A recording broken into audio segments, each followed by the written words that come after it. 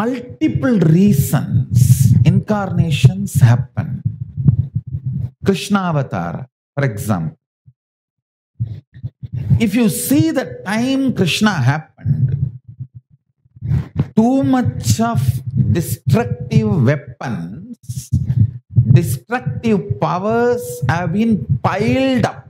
Like now, all the countries have piled up the atomic weapons enough to wipe the whole planet Earth 700 times. 700 times you can wipe the whole planet Earth. So much of atomic weapons are already piled up by all the countries put together. The time Mahabharata happened was exactly like this. Any one cranky guy can have an access to weapons like a brahmastra and finish off the whole Srishti. The whole Srishti can be, whole creation can be lost. Krishna has to come and clean up all the weapons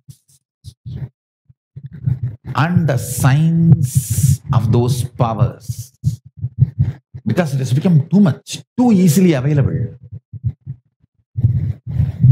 Too easily available for the people who are not matured or who are not bothered about the Srishti. This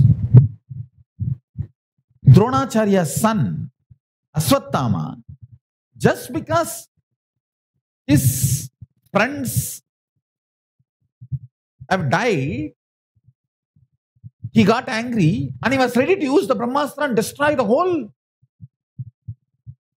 creation. God, what a selfish dog. Krishna curses him with Chiranjeevitva. Understand, immortality can be a curse if you are not able to handle yourself, if you are not psychologically capable. Immortality can be curse. 7 people achieved Saranjivitva. For one, Ashwatthama alone, it was given as a curse. He's still somewhere,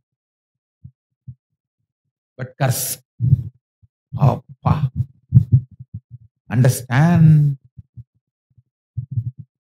long life is not always blessing. Only if you know how to handle yourself, long life is a blessing.